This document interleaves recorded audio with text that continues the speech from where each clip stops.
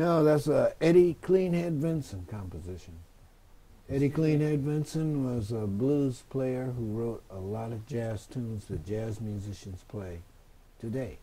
Miles Davis recorded a lot of them. One of them is a tune called Tune Up. That's Eddie Cleanhead Vinson's song. And that was Tune Up we just heard? No, what we just heard was Blinky. Blinky. Yeah, I learned that from Wes Montgomery when I was in the Air Force.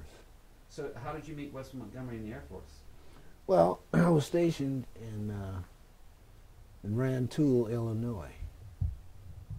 And just south of Rantoul, about 15 miles, was Champaign, Illinois. And I would go down there and go to the AMVETS Club, which was on the black side of town. And there was this band, and Wes was in it. He and Jack McDuff, the actual band. So you were playing by ear then? Playing by ear? Or yes? No, I was writing music, reading it, and everything. Okay, so when did you learn that? When did you learn that skill? Because that's something you have to study. You don't just pick it up. I guess that's what happened. Just picked it up. Then I'm wrong. I had a teacher when I was a kid. I was, I don't know, 15 or something.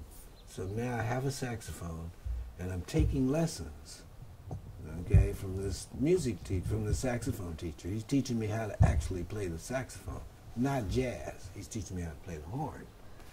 So my mother told me one day, she said, you know what, man, I'm working as hard as I can, but I just can't afford to pay for those music lessons anymore. So I went to my teacher and I said, look, I need to finish this. What can I do? I don't have any money. He said, okay, I'll tell you what, you can come over and cut the grass in my yard, and I'll give you a lesson. So I did that. So one day I'm over there doing that, and this little kid comes up to me, he's about 8 or something, he comes in. He says, hi. I said, hi. He says, you live in Nigger Town? And I thought, which one of his parents told him that? He's only 8. So I was starting to get a peep on what was really happening here. So after a while, I was in high school, and it was so bad, I was thinking about all of the stuff that went down. I thought, well, you know what, I want to go somewhere else. I want to go to Japan. Different culture, everything different. I'm going to join the Air Force. So I go join the Air Force, and the guy says, well, what do you want to do? I said, I want to go to Japan. He said, no problem. Sign right here. So I signed, and they sent me to Illinois, and